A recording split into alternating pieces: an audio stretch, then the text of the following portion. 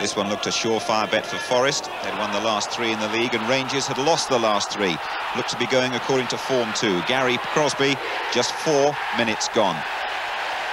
Rangers, in fact, with only 1 league victory since the opening game of the season, needing a boost, and they got it early in the second half.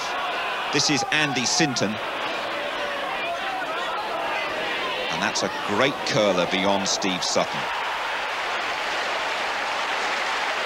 Forest aren't scoring too many goals at the City Ground these days. Nigel Clough might be out of the England picture at the moment, but he's still got a lovely touch on him. Look at this one. That's Lee Chapman, and that's 2-1. Looked to be heading Forest's way until the last couple of minutes. Rangers brought on Paul Wright. He'd only been on the field for 4 minutes,